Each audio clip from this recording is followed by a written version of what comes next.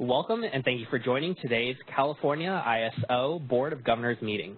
Before we begin, please ensure you've opened the WebEx participant and chat panels by using the associated icons located at the bottom of your screen. Please note that all audio connections are muted at this time. If you require technical assistance, please send a chat to the host. With that, I'll turn the conference over to Roger Colanton. Please go ahead. Thank you, and good afternoon, Board. Good afternoon, everybody. Let me start out before I turn it over to our chair with roll call. Chair Galitova. Present. Vice Chair Bhagwat. Present. Governor Bornstein.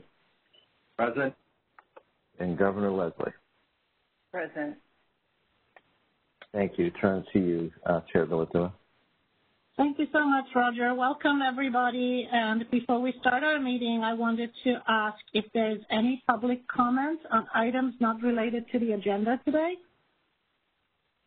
With that, let me just interject that at the last board meeting, Eric Eisenman at PG&E had attempted to make some policy, comments on the policy roadmap and was not able to do so. He did later send some written comments for the board, and those comments have been presented to the board as well as to management. Great. Thank you so much, Roger. Any other public comment at this time? If you would like to make a public comment, you can enter the comment queue by pressing #2 on your telephone keypad. You'll hear a notification when your line is unmuted. At that time, please then state your name, affiliation, and comment. Once again, if you do have a comment, please press #2 to enter the comment queue.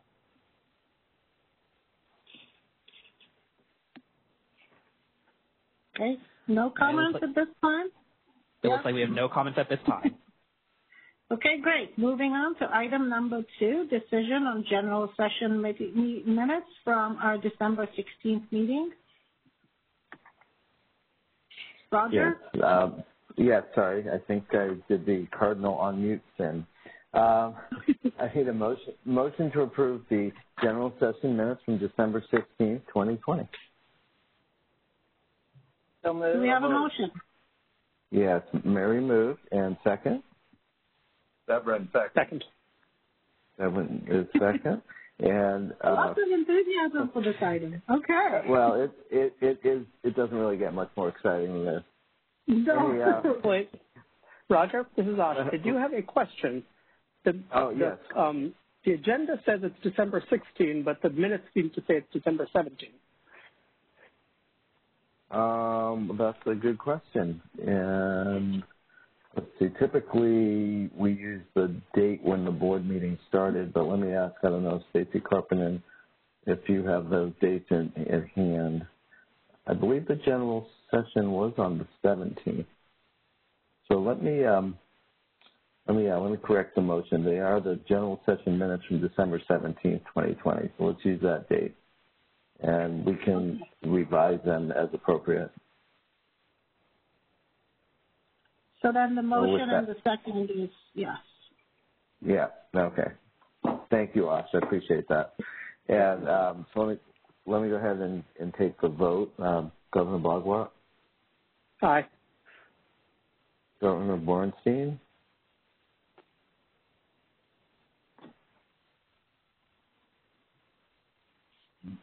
Governor Bornstein, you vote on the minute?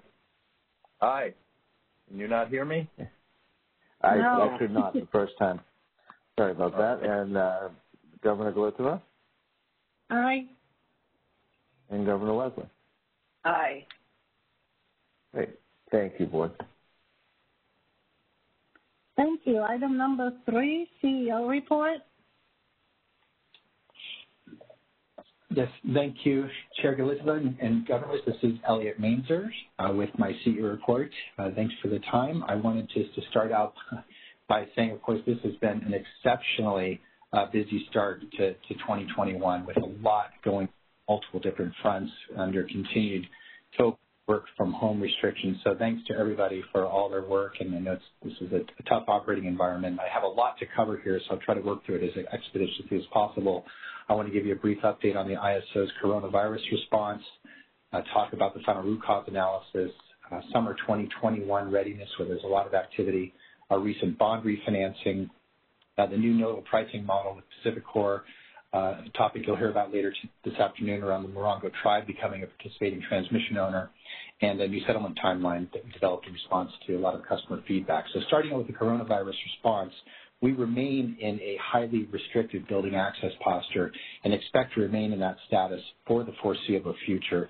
We continue to work actively with the Governor's Office, the California Health Authority, to try to receive priority vaccinations for our mission-critical employees, and we are exploring other channels to secure vaccinations for our broader workforce consistent with the state's prioritization criteria. So at this point, vaccination is proceeding relatively slowly, but we continue to try to keep our folks right in the queue.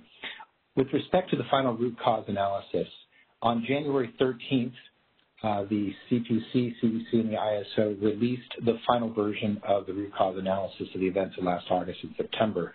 The report largely reiterated the key findings of the preliminary root cause analysis in October, but we were able to augment the final report with some additional data on resource performance that we didn't have access to back in October.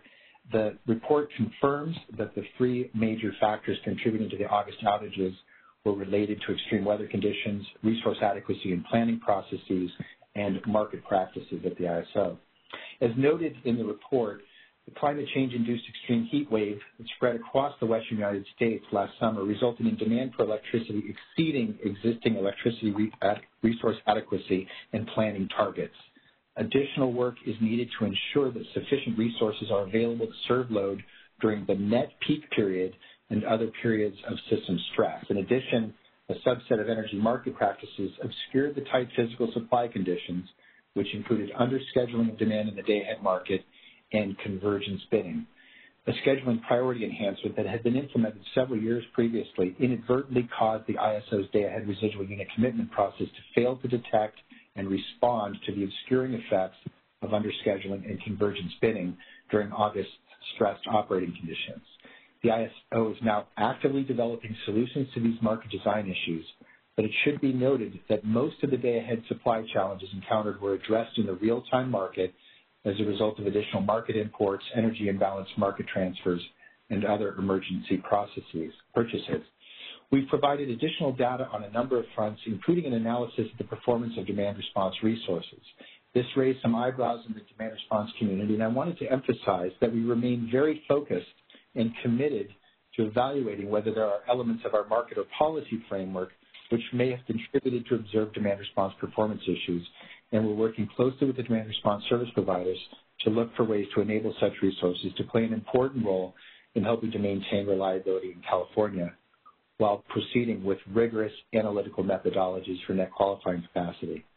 The final analysis not only provides a comprehensive look at the causes of the rotating outages on August 14th and 15th and assesses how resources perform during these periods, but importantly, it sets forth important recommendations and actions that are being addressed by the ISO, the CPUC, and the CDC. And we look forward to working closely and coordinating with the state agencies and our industry partners to avoid rotating outages this upcoming summer. We're going to continue to engage with and seek input from stakeholders to further refine our understanding of the key issues that contributed to the events of last summer, including relationships between temperatures and loads, planned outage management, and necessary changes to the planning reserve margin for our market footprint. Finally, I wanted to reiterate the Department of Market Monitoring conducted their own independent analysis prior to the publishing of our final analysis, and they agreed with many of the key findings and recommendations of the preliminary root cause analysis and found no evidence that market results on these days were the result of market manipulation. I want to state it again, at the ISO, we are absolutely committed to the integrity of the market and will always be on the lookout for untoward behavior. With respect to summer 2021 readiness, we all, I think, state agencies, the ISO, have a strong sense of urgency and are engaged on a number of fronts to prepare for summer 2021. And a summary of our key initiatives and activities can be found on our summer 2021 preparedness website page on our website. Just to highlight a few of our primary focus areas, though, we start with a commitment to make any necessary changes to our market processes to address the lessons learned in the root cause analysis. We also have efforts underway to work with the battery storage industry to ensure that the battery fleet is fully charged for duty during the net peak under stressed operating conditions, while also endeavoring to help the battery storage providers optimize the commercial value of their resources. This is an important and evolutionary conversation. I think we'll have key elements in place for this summer, and we look forward to ongoing dialogue with the battery storage industry to best align market practices and the reliability needs of the grid. We're also refining our proposed increase in the planning reserve margin, establishing additional mechanisms to ensure rational price formation during stressed operating conditions, and planning for implementation of our system market power mitigation proposal in August 2021, subject to board approval. Over the course of the spring, we're going to be working with the CPUC, the CEC, the Governor's Office, utilities, community choice aggregators, generators, demand response and distributed energy resource service providers, EIM entities, and adjacent transmission operators to ensure that the power system is as healthy and well coordinated as possible going into summer 2021. We're also scheduling a set of tabletop exercises to stress test our planning activities in early summer.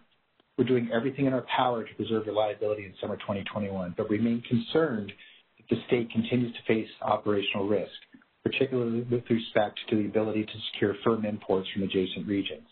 We're going to continue to engage with the CPUC, the IOUs, and other stakeholders to make sure that we have clear and workable rules and policies for securing firm imports into California for this summer and beyond. I want to touch for a moment on our very successful recent bond refinancing. Thanks to the phenomenal efforts of our CFO, Ryan Segazio, and his team from Finance and Legal, the ISO's bond refinancing in mid-January was tremendously successful. The bonds were very well received by the taxable market, which submitted $2.5 billion in orders for $175 million in bonds. And this oversubscription status across the bond deal was indication that investors placed tremendous value on the ISO's credit.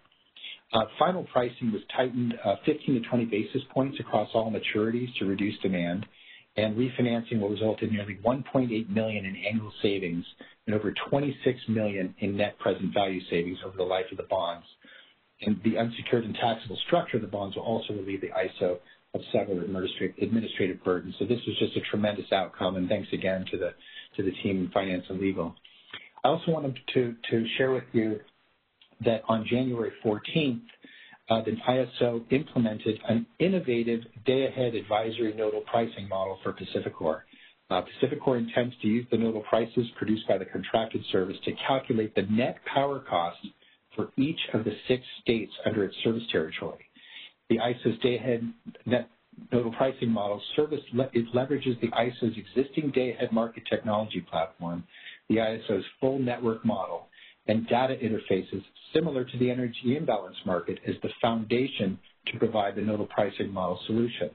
This technology solution will automatically inherit any new features and day-ahead market design enhancements in any future initiative, and by providing greater visibility into PacifiCorp's day-ahead and real-time system operations, will support regional reliability. This is, I think, just a tremendous example of the innovation of our technology team and partnerships with PacifiCorp. Of course, it comes on this week. We're also very pleased to see the announcement by El Paso Electric of their intention to join the energy imbalance market in 2023, and of course another very strong quarter of EIM benefits in Q4 2020. So tremendous momentum and innovation on that front. This next item is a very, very, I think, very important and a milestone development, and the board will be asked later this afternoon to approve the ISO's acceptance of the application of Morongo Transmission LLC for participating transmission owner status. This will be the first federally recognized American Indian tribe to become a participating transmission owner. The Morongo Transmission LLC will become a PTO with respect to its interest in the West of Devers Upgrade project. This interest was established by a transaction between Southern California Edison Company and the Morongo tribe, allowing Edison to construct the project across lands within the boundaries of the Morongo Indian Reservation in exchange for the right for the Morongo tribe to participate with SCE in the financing of the project. I'd like to thank both SCE and the Morongo tribe for their creativity and flexibility in developing a win-win situation, enabling this critical transmission project to proceed in this new innovative business relationship. And I'd also like to thank SCE for their diligence and perseverance in bringing this key project to completion. Finally, I'd just like to mention that the ISO began executing a new settlement timeline beginning with trade date January 1st, 2021. And this outcome is the result of a great collaboration with market participants on policy rules, implementation details, and testing through a joint market simulation. The new timeline extends the publishing of the first settlement statement from 3 to 9 business days after each trade date, reduces the total number of settlement statements from 9 to 7, and reduces the overall settlement time horizon from 3 to 2 years. The new approach reduces the time obligation for market participants to consume, process, validate, and store statements. And it was developed to address feedback from ISO Balancing Authority and Energy Imbalance market participants, and is widely supported by the market participant community. We really appreciate the feedback and collaboration that got us to this point. The last thing I'll mention here, when I turn it back to you, Chair Galidova, is there is a tremendous amount of work underway in policy development with our stakeholders across our footprint and outside in adjacent areas of the West. We are working very hard and will continue to do so to make sure that we communicate very effectively the implications and strategic intent and interrelationships of these various policy initiatives, and look forward to continuing to integrate the feedback of stakeholders on the many different elements of these procedures and policies to make sure not only do we have a best position for summer 2021, but that we're establishing rules and parameters for our markets that both protect consumers and also ensure rational price formation and successful resource integration. So thank you very much. Appreciate the time for the update. Of course, thank you very much, and this was very, very useful, and congratulations to you and the team on the successes. And on another first, the Morongo Transmission LLC, very, very heartwarming to see this new collaborative effort having access to participating in the footprint. I also wanted to draw attention specifically, again, to the final root cause analysis and point out the hard work that the CPUC, CEC, and CAISO puts forth together. And the effort that we have made as the ISO, as we always do, to be incredibly transparent about our analysis post the heat wave event. We'll, of course, continue to work with all of our stakeholders and specifically with PUC and CEC on the recommendation and the action items that we need to take. And that we're also very, very committed, as always, to working through our very successful stakeholder process to process everything quickly and have prioritized efforts that we need to focus on for this summer, especially because we could not have the same problems that plagued us last summer come to the forefront again. So I really wanted to acknowledge the hard work and the collaboration and the team effort, and look forward to a successful summer readiness situation where we are ready to face anything that comes our way. So thank you again. My pleasure. Thank you. And I appreciate your support and continued commitment to transparency. Thank you. Thank you. And of course, the EIM is very, very important for all of us, and I always am excited and look forward to the report from the EIM Governing Body Chair, John Prescott.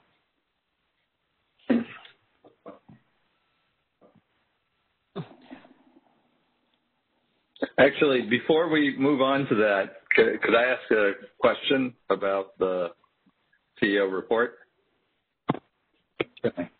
Sure. Actually, this is perhaps for Ryan Sagazio, who doesn't get enough screen time, and so I hope he's on. This was a fabulous outcome on the bonds. It sounds like we will save even more money than we thought. I was curious about how the pricing change occurs and whether 15 to 20 basis points is what took the demand from 2.5 billion all the way down to 175 million, or if essentially this is like a initial public offering, that some of that got dissipated with the brokering. Ryan, are you on the line with us? If he's not... oh, okay. Sorry, I thought he was. It's okay, but I can tell you that he used exactly that language with me in describing it, that it was that basis point move that was necessary to basically adjust the demand curve for the bonds to get to equilibrium. So that's what we got to, and you're right, we also were able to exceed expectations in terms of total savings. So spot on. Okay. Thank you. Congratulations. Thank you. Yes, congratulations. Thank you very much. Do we have John Prescott on the line?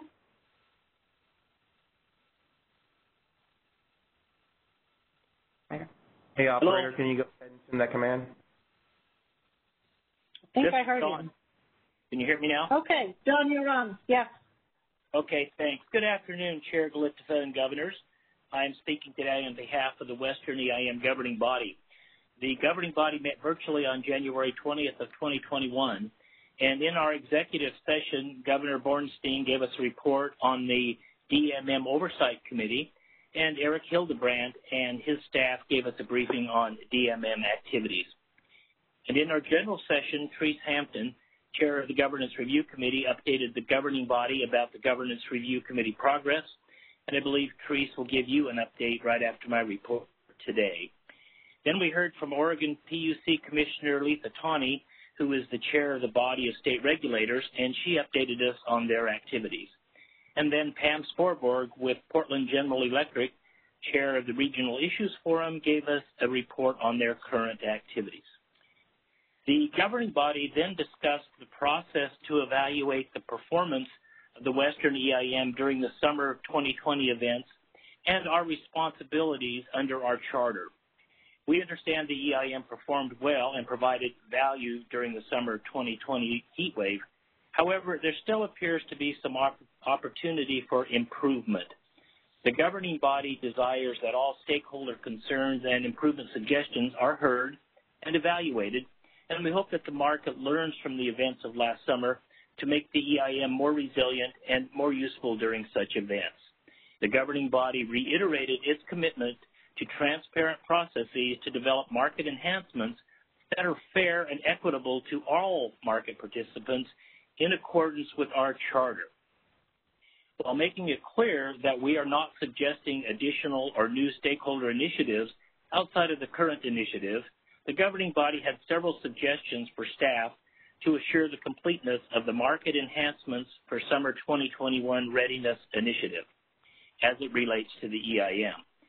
Our suggestions included a detailed analysis of current EIM resource sufficiency rules for all participants, gaining a better understanding of the events of September 6th, improved onboard training for new EIM participants, and further analysis of demand-side resources during such events.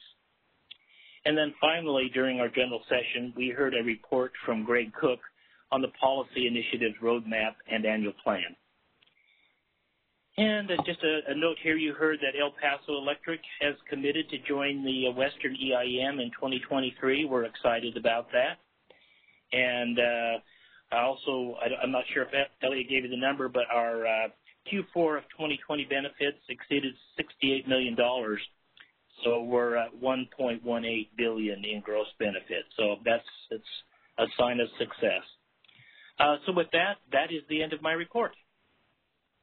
Thank you very much. Yes, the EIM has been very successful, and we are very appreciative of all the hard work that the EIM governing body has put into ensuring that success. And thank you again for the offer of all hands on deck for summer readiness. Anything the EIM can do to help out for 2021 is greatly appreciated. Thank you. Thank you. Moving on to item number 5. As Chair Prescott pointed out, EIM Governance Review Committee Chair Therese Hampton will give us an update on the Governance Review Committee activities.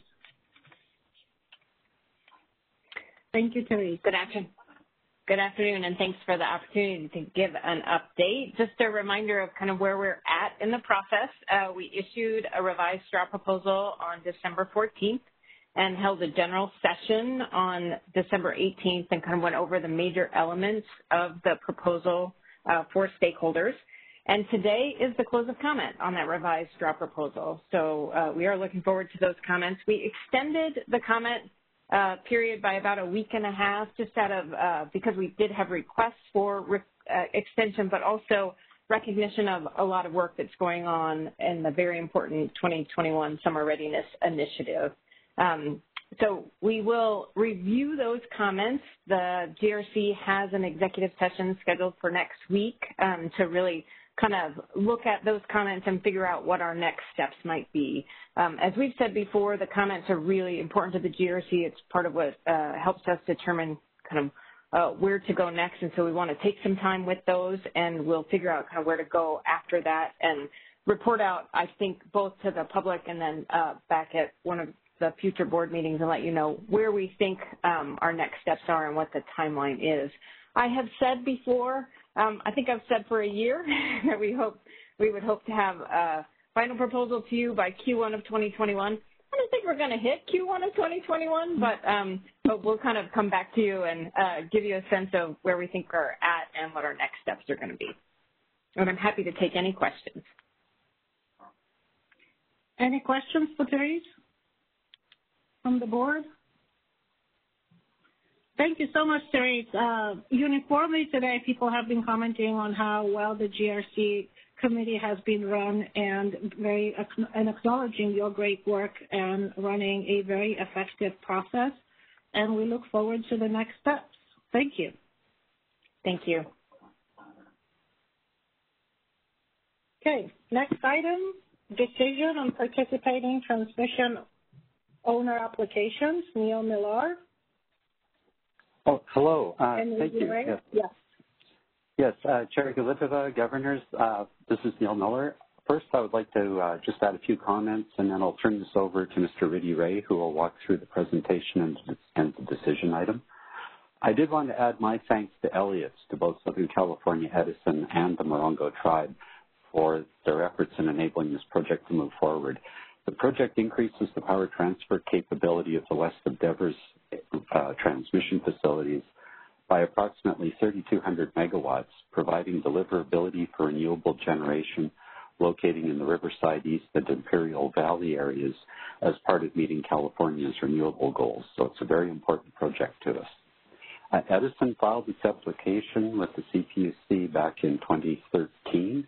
It's been just over 5 years since a few of us were testifying as to the need for the project, and it's now expected to be completed by May 15th. So we're very pleased to see this project coming to fruition. So I just wanted to offer those comments up front, and now I'll turn it over to Mr. Ray to walk through the presentation. Thank you.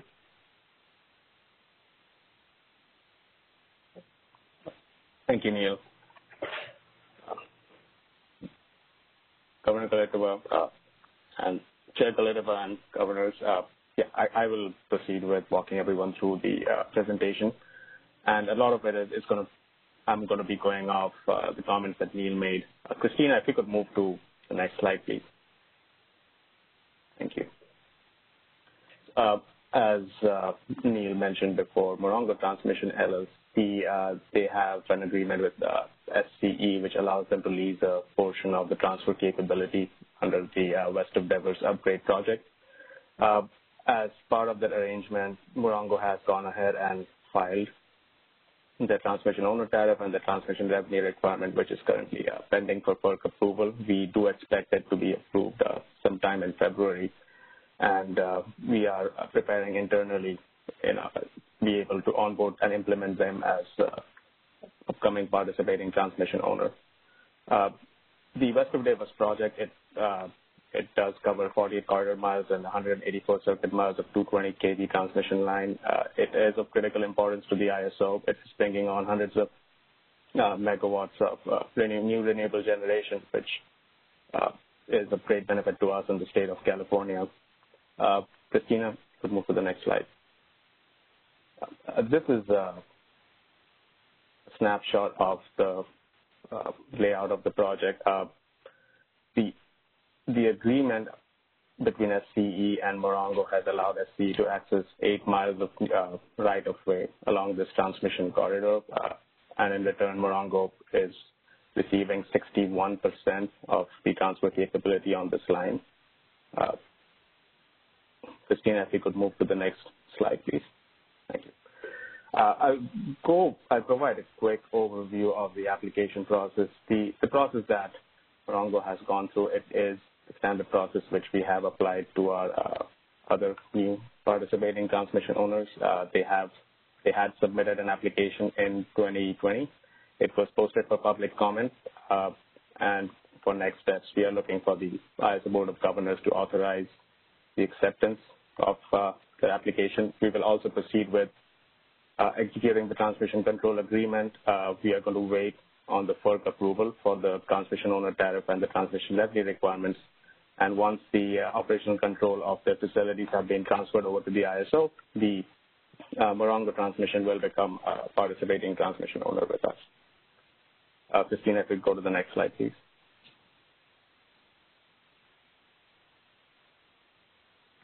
As we reiterated before, this project has been of critical importance to us. We have had no public comments, and no one has opposed the application.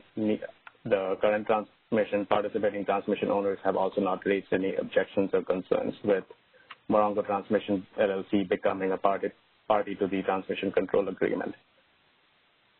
And that concludes the presentation.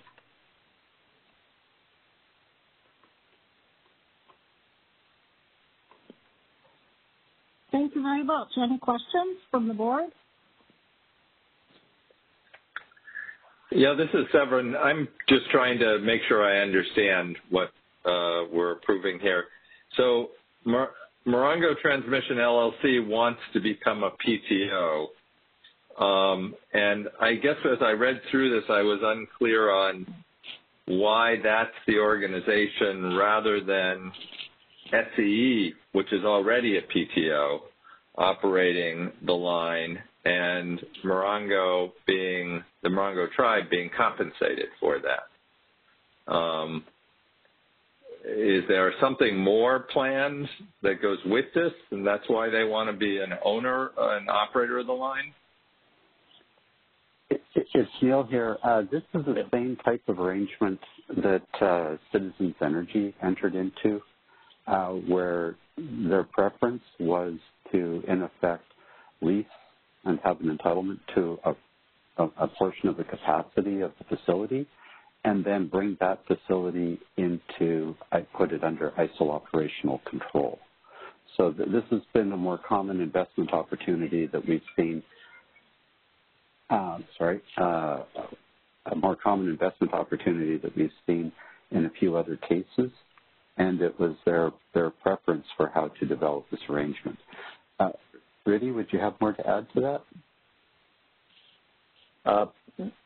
No, this is the only thing I would just highlight is that SC will continue to operate and maintain the line. Morongo is simply going to be a financial party in this arrangement. It's good to open opportunities like that to entities that haven't traditionally been part of this process. And just like Citizens Energy, I think this is a welcome addition to the transmission owners and participants. So this is good. Thank you for doing it. Do we have any public comments as well? Once again, if you would like to give a public comment, please press #2 to enter the comment queue. And we do have a few in the queue at this time. Wonderful. First caller, please go ahead. Please identify yourself and the affiliation you're with, if you could. Caller, please make sure your device is not set to mute.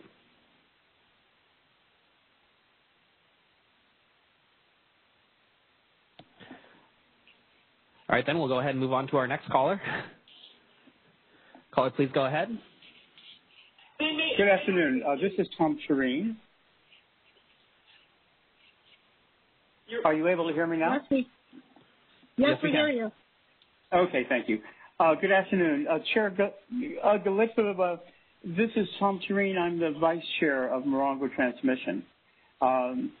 Members of the Board of Governors, CAISO management and staff, it's a real pleasure to be here today.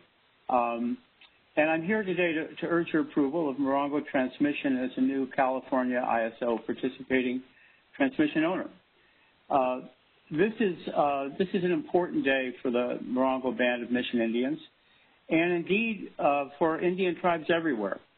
Carl Zicella, when he was Director of Western Transmission Policy for the Natural Resources Defense Council, described this deal between the Morongo Band, Morongo Transmission, and Southern California Edison as a landmark in tribal utility cooperation. And while it is, eminent domain is not available in Indian country, and the history of tribal utility interaction has all too often not been a happy one for the tribes. For example, the most the Morongo Band received in any year during the prior 50 years of the original right-of-way for the west of Devers transmission line was $31. That the band and Edison were able to reach a ratepayer neutral solution that avoided the added costs and delay of having to go around the reservation is really a testament to all involved and proof that it's possible for tribes and utilities to find creative win-win solutions to seemingly intractable problems.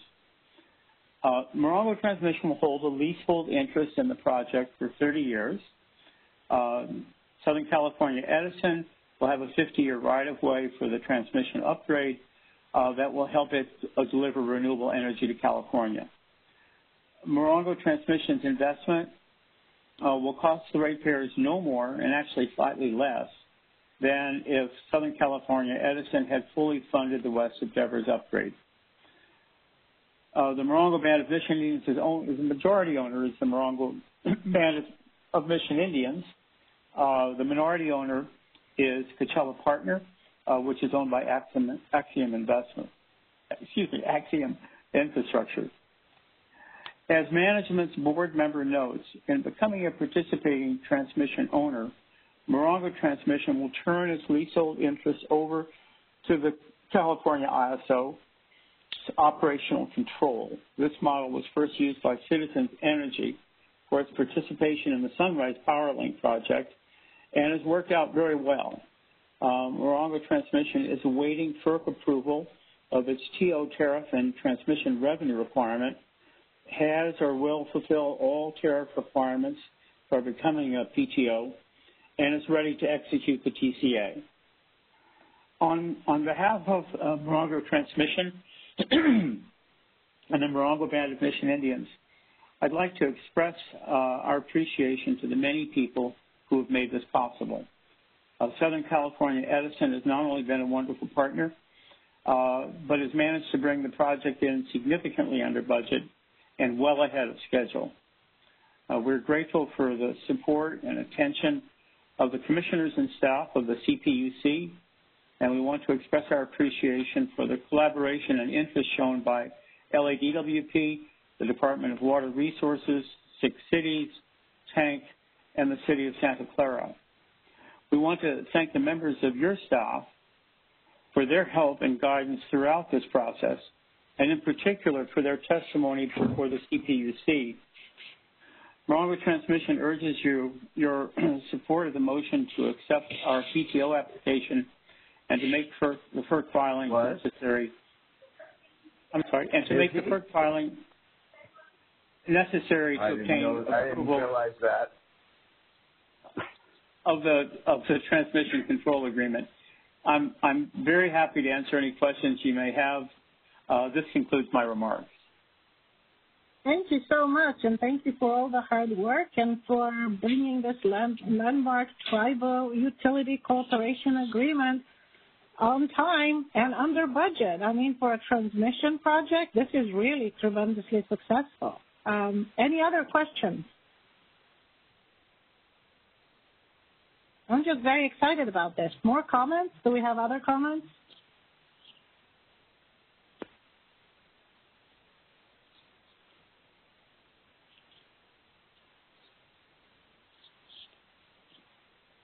Okay. Operators, if there are no additional public comments?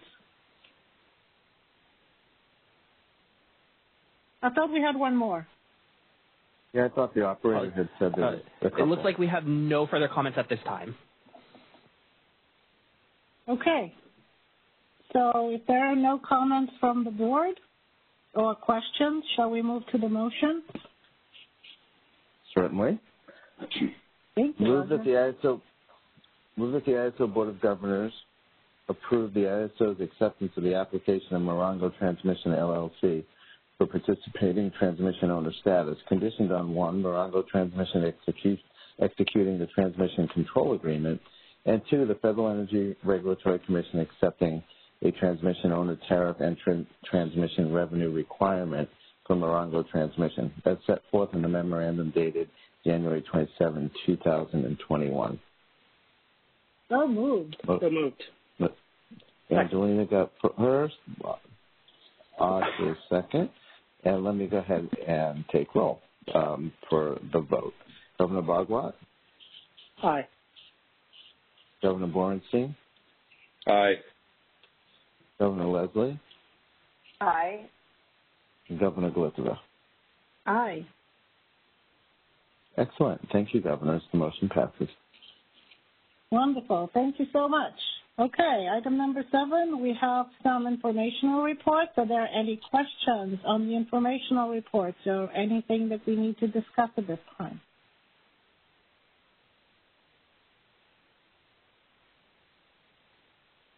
Hearing none, we will adjourn until tomorrow for executive session. 8 a.m. Excellent. Thank you, Governors. Thank you, everybody. Thank you so much. Thank you. Thank you. Thank you. Bye-bye. That concludes our conference. Thank you for using Event Services. You may now disconnect.